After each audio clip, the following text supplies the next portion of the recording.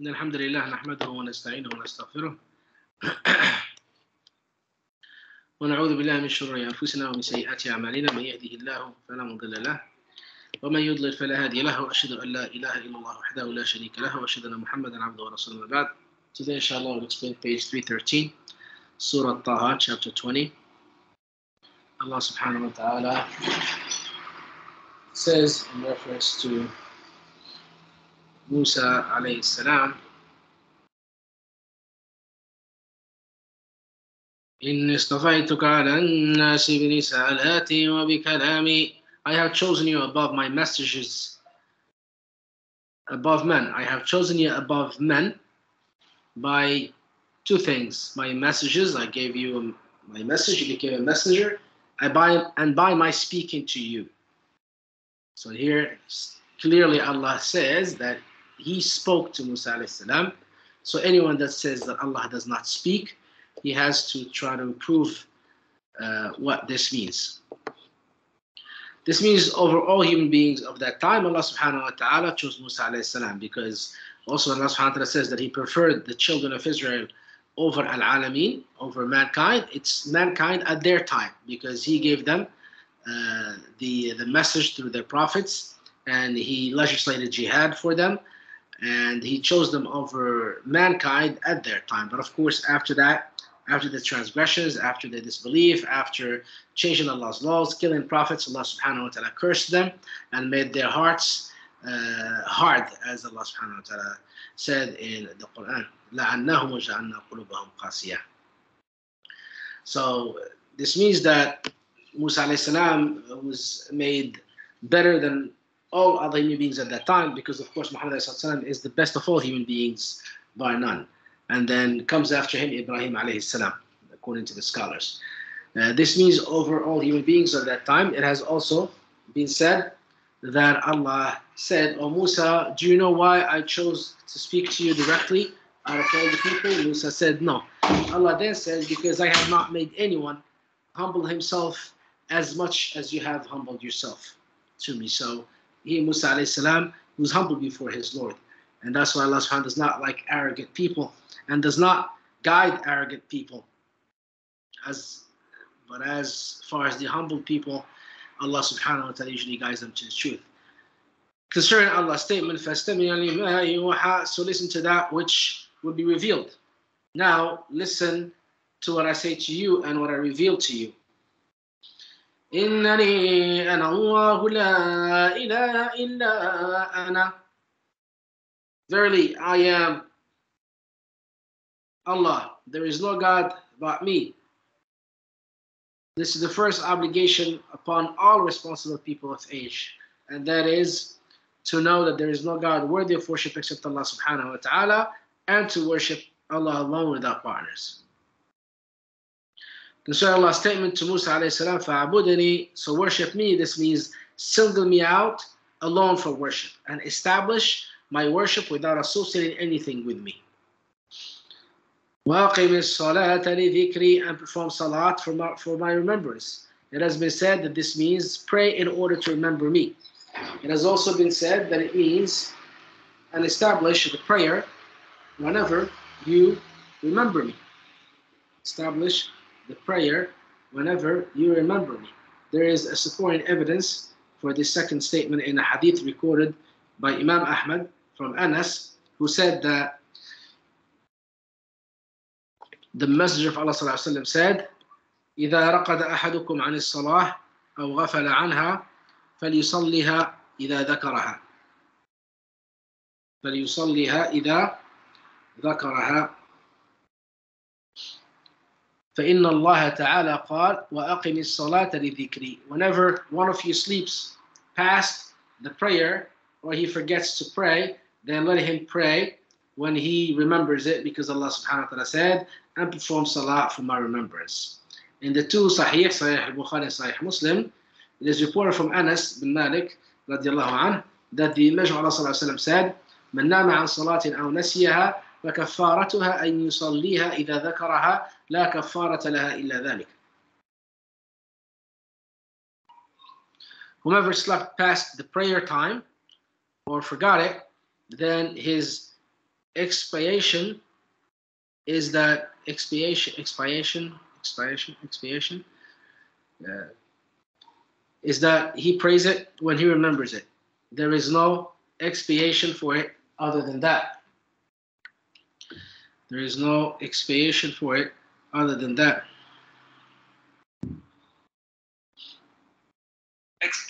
Expiation. Okay. It's expiation. Concerning Allah's statement, in as-sa'ata atiyah, verily the hour is coming. This means that it is established and there is no void in it. It will be and it is inevitable. Concerning Allah's statement, akadu ukhfiha, I am almost hiding it. Ad-Dahhak related from Ibn Abbas that he used to recite it as, I almost kept it hidden from myself.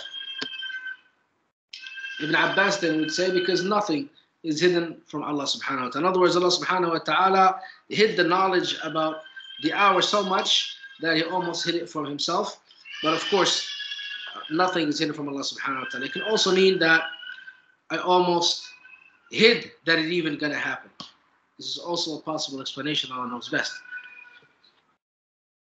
I am almost hiding. This means that no one knows its appointed time except me, Allah subhanahu wa ta'ala. Allah also said, ثَقُلَتْ فِي السَّمَاوَاتِ وَالْأَرْضِ لَا تَأْتِيكُمْ إِلَّا بَغْتَةً. Heavy is its burden through the heavens and the earth. It shall not come upon you except all of a sudden. That's the last day, the hour. This means that it's knowledge, the knowledge that the last hour will come and that everyone will stand before the mighty Allah subhanahu wa ta'ala for judgment. This news weighs heavily upon the dwellers of the heavens and the earth, because of course the heavens are the dwellers. The dwellers of the heavens are the angels. And of course they knew Allah and they fear Him much. That's why they worried, even though there's no reckoning for them. And also the dwellers of earth are the pious people. Ask Allah subhanahu wa ta'ala to make us among them, because they know that on the day of judgment there's going to be much terror and much reckoning, and every single bad deed that we did and we forgot about it, if Allah didn't forget it, it will come out in front of us and we'll have to pay for it. We seek forgiveness from Allah subhanahu wa ta'ala. Concerning Allah's statement, لِتُجْزَى كُلُّ نَفْسٍ بِمَا تَسْعَى, so that every person will be rewarded for that which he strives. That means Allah subhanahu wa ta'ala says that He will establish the hour and it is inevitable, and Allah will certainly reward every person who does something according to what he did. As Allah says, so whoever does any good deed equal to the weight of an atom shall see it, and whosoever does evil equal to the weight of an atom shall see it. فَمَنْ يَعْمَلْ مِثْقَالَ ذَرَّةٍ خَيْرًا يَرَهُ وَمَنْ يَعْمَلْ مِثْقَالَ ذَرَّةٍ شَرًّا يَرَهُ. So Allah subhanahu wa ta'ala said, إِنَّمَا تُجْزَوْنَ مَا كُنْتُمْ تَعْمَلُونَ. You're only being requited for what you used to do. In other words, if you did good, you will find good. If you did otherwise, blame yourselves. Allah subhanahu wa ta'ala said, فَلَا يَصُدَّنَّكَ عَنْهَا مَنْ لَا يُؤْمِنُ بِهَا. Therefore, do not let the one who does not believe that the last hour is going to happen, do not let that kind of person divert you from the truth and from believing that it's actually happening, because as the Prophet ﷺ said, الْمَرْءُ عَلَى دِينِ خَلِيلِهِ فَلْيَنْظُرْ أَحَدُكُمْ مَنْ يُخَالِلُ. A person is on the religion of his best friend, so that each and every one of you examine who his best friend is. How many people were pious, and because of the evil companionship, they went astray and committed evil acts that were unimaginable. The address here is directed towards all individuals who are responsible and capable of taking heed to this message. This means, do not follow the way of the person who does not believe in the last day, in the day of judgment, and he only pursues his desires in this worldly life. So basically, for the youth, Muslim youth that lives in the Kafir land, they have to heed this warning. You know, for them, they take lightly the fact that their best friend is a Kafir.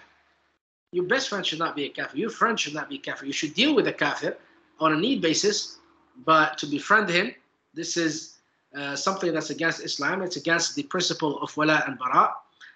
It's against the principle of friendship and animosity.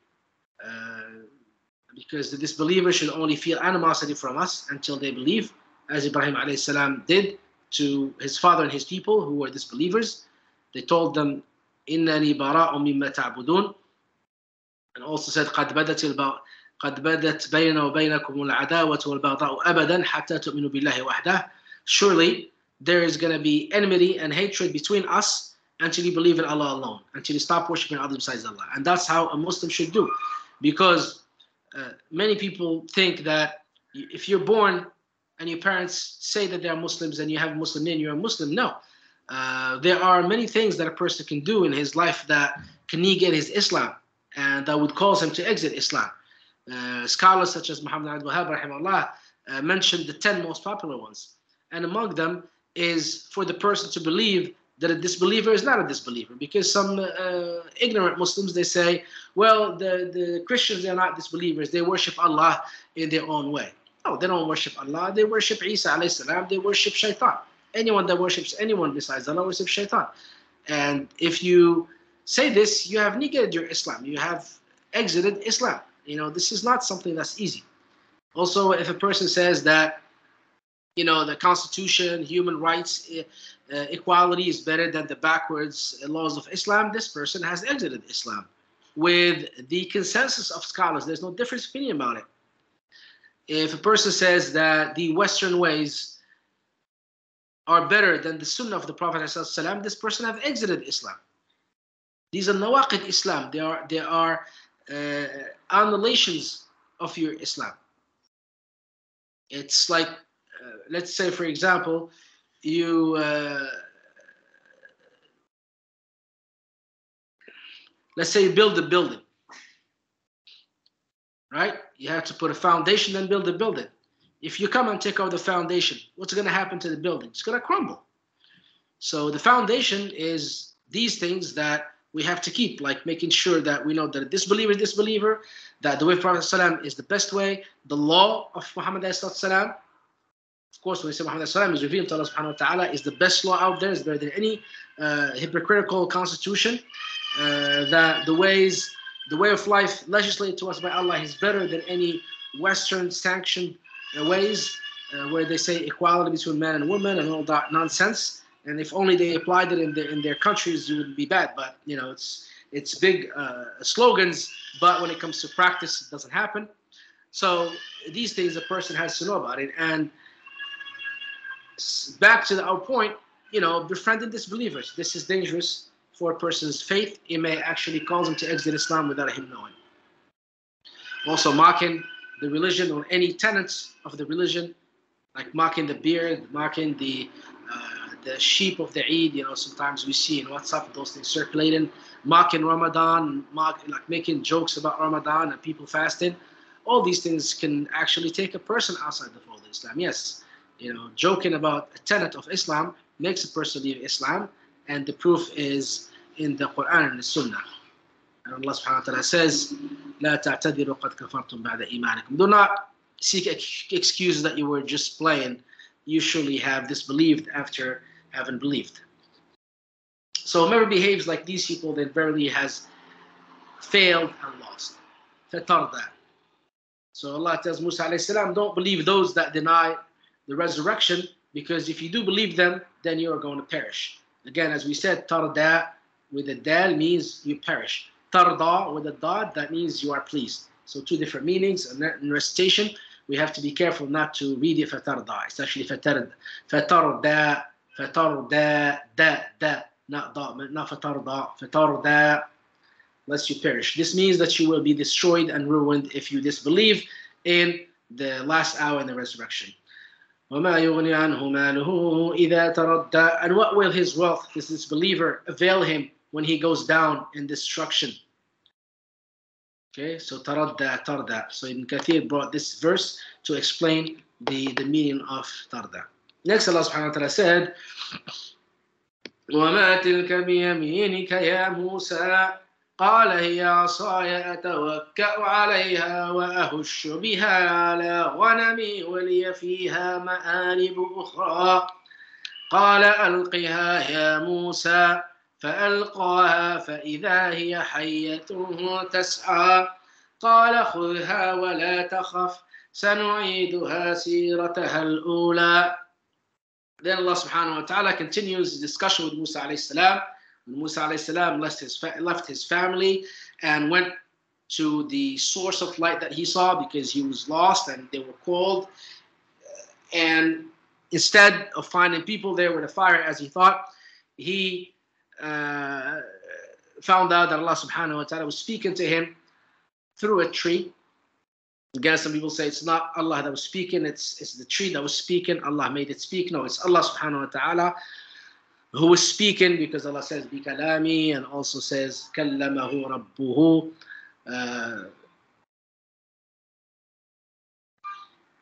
Also, there were other verses where Allah subhanahu wa ta'ala says that he spoke to Musa alayhi salam. So here Allah subhanahu wa ta'ala Allah subhanahu wa ta'ala asked Musa alayhi salam, and what is in your right hand, O Musa? Of course, Musa alayhi salam knows what's in his right hand, and so does Allah subhanahu wa ta'ala.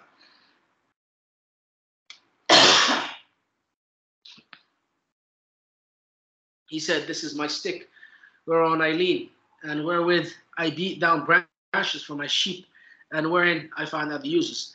Allah said, cast it down, O Musa. That means throw it. He cast it down. Musa said, cast it down, and behold, it was a huge snake moving quickly. Allah said, grasp it and fear not, we shall return it to its former state. The stick of Musa salam turned into a snake. This was a proof from Allah subhanahu wa ta'ala for Musa salam, and a great miracle. This was something that broke through the boundaries of what is considered normal. Thus, it was a brilliant evidence that none but Allah could do. It was also a proof that no one could come with the likes of this from mankind except the Prophet who was sent by Allah subhanahu wa ta'ala.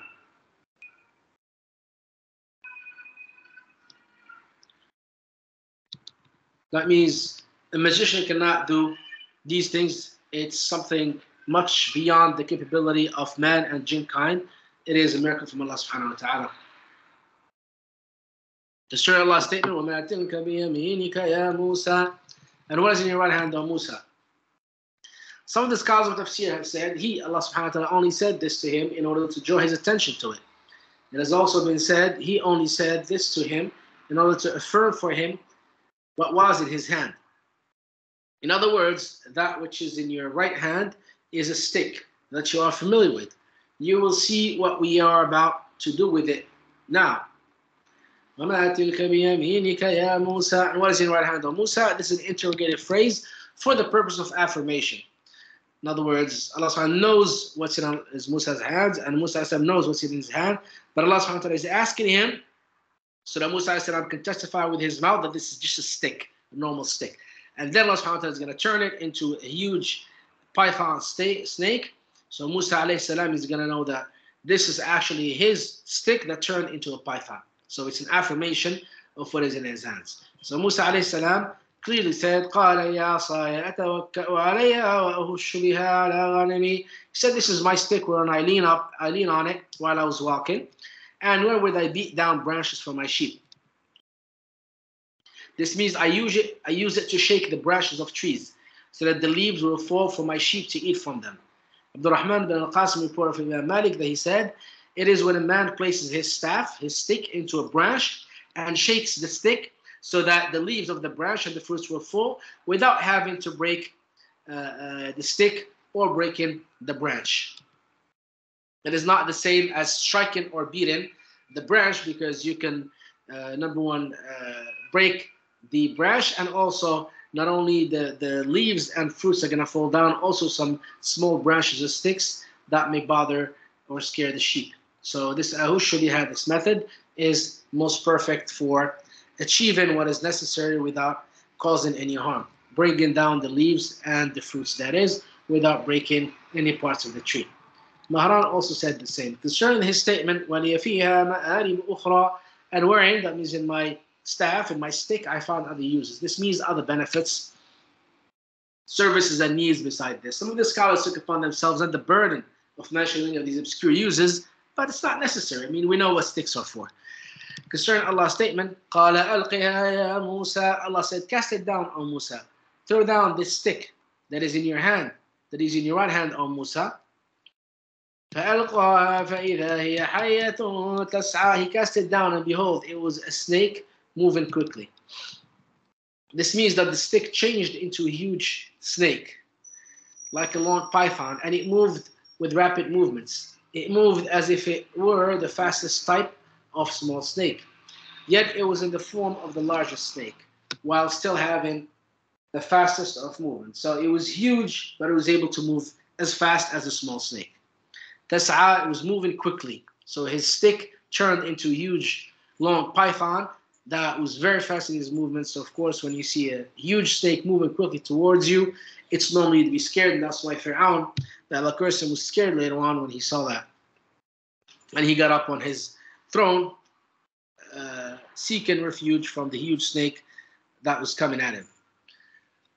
Concerning Allah's statement, سَنُعِيدُهَا سِيرَتَهَا الْأُخْرَى سَنُعِيدُهَا سِيرَتَهَا الْأُولَى. We shall return the stick to its former state,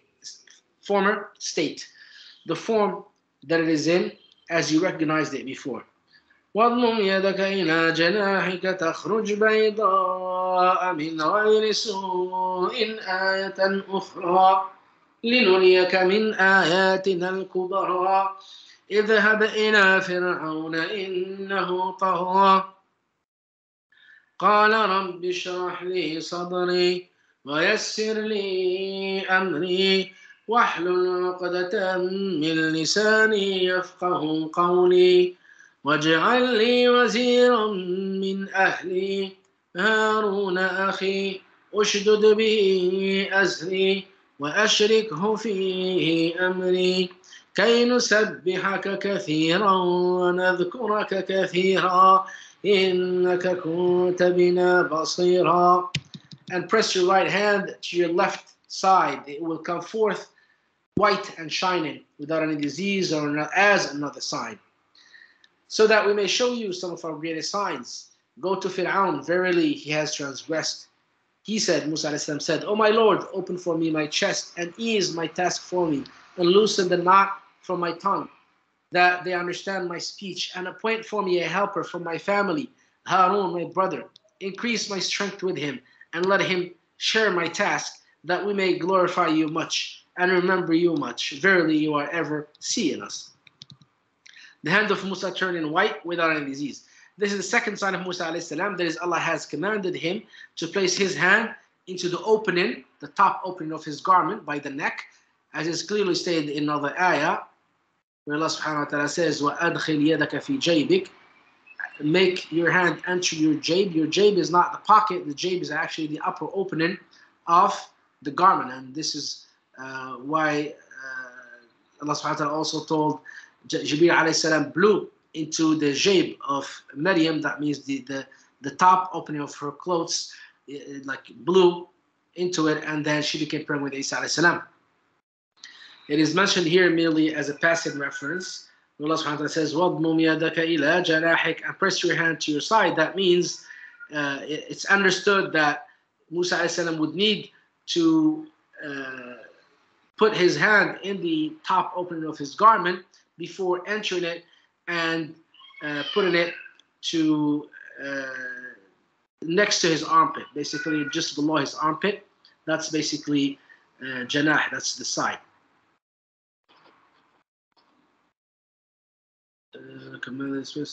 His hand to open his garment. I think it's mentioned here after that. Allah said in another ayah, وَاضْمُمْ إِلَيْكَ جَنَاحَكَ مِنَ الرَّهْبِ فَذَلِكَ بُرْهَانَانِ مِنْ رَبِّكَ إِلَى فِرْعَوْنَ وَمَلَئِهِ. And draw your hand close to your side to be free from fear. In other words, when you feel fear, make your hand under hand or hands. She says, yeah, that one hand. Put your hand almost under your armpit so that you will feel secure from fear. Mujahid said, وَاضْمُمْ يَدَكَ إِلَى جَنَاحِكَ. Press your hand to your side. This means put your palm under your upper arm. So the upper arm, you put your hand under it, so almost by the armpit.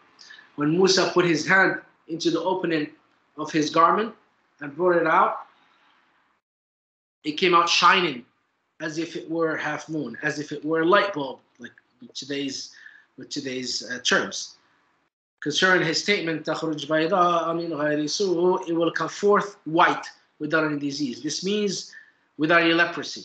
In other words, it's not that it's going to become white like a person that has leprosy, ailment, or disfigurement. This was stated by Ibn Abbas, Mujahid, Ikrimah, Qatada, Dhahak, Suddi, and others. Al-Hasan al-Basri said, he brought it out, and by Allah, it was as if it were a lamp. As we say, a light bulb, a lamp, a shining lamp. So it was a miracle that, a human hand would actually shine and emit light just like a lamp would do. From this, Musa alayhi salam knew that he had surely met his Lord, the mighty and sublime, because it's not something that magicians can do, or the jinn or mankind.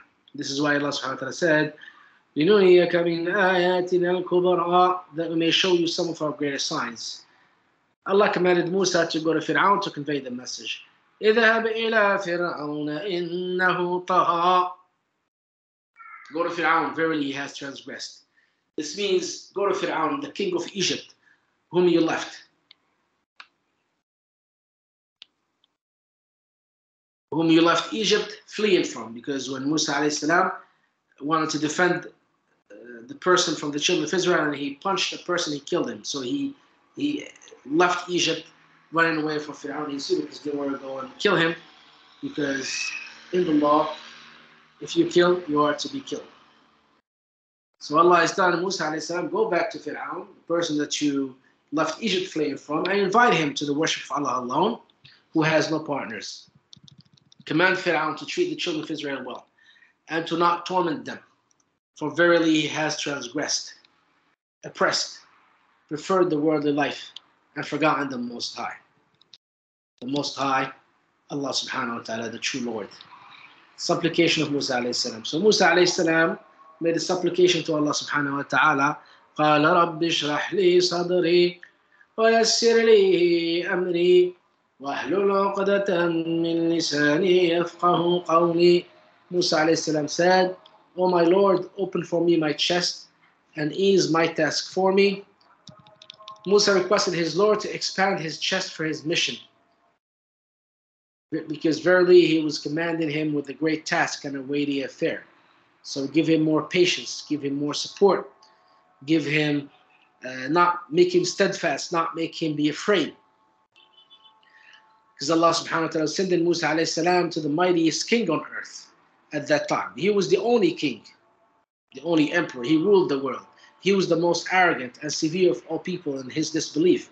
And he had the largest army and the most powerful kingdom. He was the most tyrannical and the most obstinate of rulers. His case was such that he claimed not to know Allah at all, and that he knew of no God for his subjects other than himself, because no one could challenge him on this earth. So he thought that he is God, that his subjects would need to worship him, as he said, مَا عَلِمْتُ لَكُم مِّنْ إِلَهٍ غَيْرِي. I do not know any God for you except me. And along with this,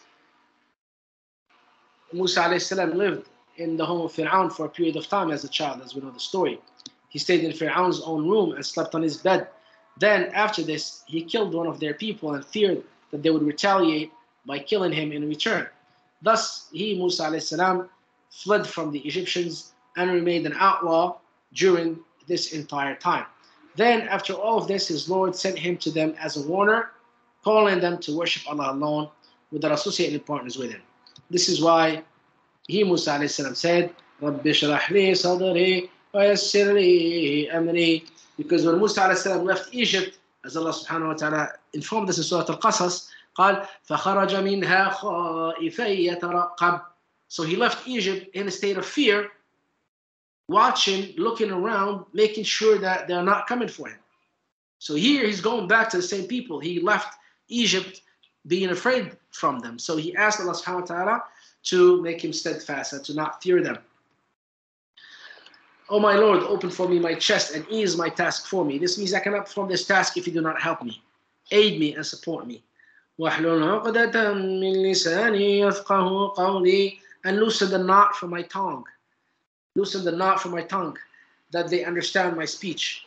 What's the tongue? What's the knot that's being referred to here? Here is the lisp that Musa alayhi salam had. When he spoke, he had lisp. Why? Because it was a result of an incident that when he was a baby, when he was taken to the castle of Fir'aun, Fir'aun wanted to make sure that Musa alayhi salam was not a prophet, was not the person that Fir'aun dreamt that his kingdom will perish at his end. So he said, I'm going to give him a date and a burning coal. If he takes a date instead of burning coal, that means that he is a prophet and he's going to kill him. If he takes the burning coal, that means just a normal baby. So Musa alayhi salam, through Allah's plan, took the coal, or rather put his tongue on the coal, and then it burnt some parts of his mouth. That's why he was lisping when he spoke. And at that time, Fir'aun was appeased that Musa alayhi salam could not be a prophet. But of course, Allah subhanahu wa ta'ala mocked him without knowing. So the lisp was the result of an incident when he was presented a date and a hot coal stone, and he, Musa alayhi salam, placed the coal on his tongue instead of the date. I say that most likely Musa alayhi salam, because he wouldn't take the coal and put it in his mouth, because the coal would feel too hot and he would throw it away. So most likely he was crawling, and he crawled to the coal and he leaned down to try to eat it. This would make more sense. Otherwise, if he took it with his hand to put it on his tongue, of course, it would be too hot for him to hold it. He would have thrown it away. And this is our understanding. Allah knows best. A detailed explanation of the story is forthcoming in the following chapters. That means like Surah Al-Qasas, chapter 28. Because the story of Musa alayhi salam is the story the most mentioned in the Quran. I think it's more than 70 places, if I remember correctly. However, Musa alayhi salam did not ask Allah to remove this affliction altogether. He did not ask Allah to remove the lisp altogether. Rather, he asked for the removal of his stammering only when he was calling to Allah subhanahu wa ta'ala, so that people would understand his message and what he intended from his speech. Otherwise, people wouldn't even bother listening to him. So he was only asking for what was necessary to deliver his message. If he had asked for the removal of this affliction in its entirety, it would have been cured for him. Allah subhanahu wa ta'ala would have answered his dua. However, the prophets do not ask for any more than what is required. Therefore, he was left with the remnants of this accident that took place with his tongue. And when he spoke the message, the lisp and stammering went away. When he was speaking normal speech, the stammering and the lisp would come back in his speech. Allah informed what Fir'aun said concerning Musa alayhi salam, mocking the fact that he couldn't express himself clearly. He said, Am ana khayrun min hadha alladhi huwa bahin wa la yakadu yubihin. Am I not better? Fir'aun, he who was the emperor, he's not better than this one, Musa alayhi salam, who was despicable in his eyes, in his filthy eyes, in the filthy eyes of Fir'aun, may Allah curse him, and can scarcely express himself clearly because, as we said, the lisp and the stammering. This meant that Musa alayhi salam was not eloquent in his speech, because people who are eloquent in speech are bound to be followed by at least a certain portion of people, even if they are calling to falsehood. But the fact that they are eloquent in speech would make some people be misled by them and follow them. Concerning Allah's statement, وَاجْعَلْنِي وَزِيرًا مِّنْ أَهْلِي هَارُونَ أَخِي, and appoint for me a helper for my family, Harun, my brother. This was also a request from Musa alayhi salam concerning something not pertaining to himself. That was his request for the assistance of his brother Harun. A third reported from Abu Sa'id al-Khudri from Ikrimah, who said that Ibn Abbas said Harun was made a prophet at the same moment as Musa alayhi salam. Ibn Abi Hatim recorded that Aisha radiallahu anha went out one day intending to perform Umrah and stopped to camp among some Bedouins. Of course, she wasn't traveling alone. She had some mahrams with her from her family members, like her nephews or other, like her brother. May Allah be pleased with them all. In other words, don't let someone think that she went out to perform Umrah by herself, because as Prophet ﷺ said, the woman should not travel by herself, even for Umrah or Hajj. So she went out intending to perform Umrah and stopped to camp among some Bedouins. While she was among them, she heard a man say, which brother in this life was the most beneficial to his brother? The people said, we do not know. The man said, by Allah, I know. Aisha said, I said to myself about his swearing that he should not swear such an oath, singling himself out as knowing what person was the most benefit to his brother, because he could be wrong. But then when the man said, it is Musa alayhi salam, when he asked for prophethood to be bestowed upon his brother, then Aisha said, by Allah, he has spoken truthfully, because no brother has benefited his brother like Musa alayhi salam benefited Harun, because Musa alayhi salam was the cause for Harun to become a prophet. So no brother has interceded for prophethood on behalf of his brother except Musa alayhi salam. And this is why Allah subhanahu wa ta'ala commended Musa by his saying that he was honorable before Allah. وَكَانَ عِندَ اللَّهِ وَجِيهًا. Concerning Musa's statement about his brother Harun, Ujdud bihi, as I increased my strength with him, Mujahid said this means to make my back strong. Because of course, two people are feared more than one person. وَأَشْرِكْهُ فِي أَمْرِي, and let him share my task, make him my consultant in this matter. And also to confirm my message. كَيْ نُسَبِّحَكَ كَثِيرًا وَنَذْكُرَكَ كَثِيرًا, that we may glorify you much and remember you much. Mujahid said, a servant of Allah is not considered of those who remember Allah much until he remembers Allah while standing, while sitting, and while lying down. Concerning Allah's statement, إِنَّكَ كُنْتَ بِنَا بَصِيرًا, verily you, Allah subhanahu wa ta'ala, ever see in us. Allah is with us everywhere we are with his knowledge, not physically as some deviant people say, with his knowledge. Consider yourself looking down at some ants in a box.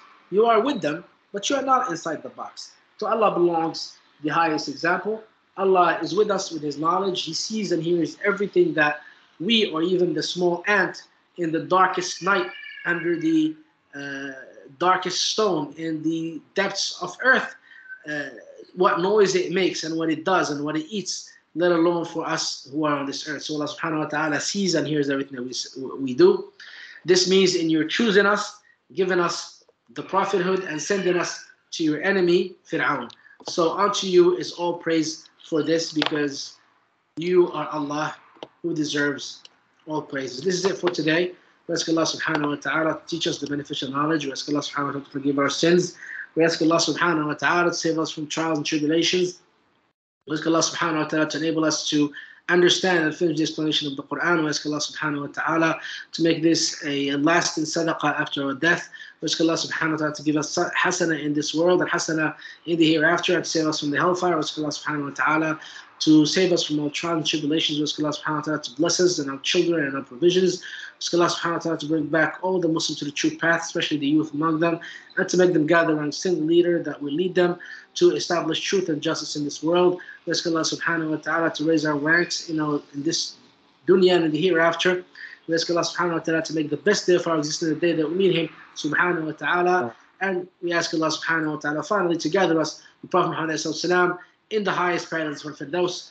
Wa akhir da'wana alhamdulillahi rabbil alameen. Jazakumullahu khairan, brothers.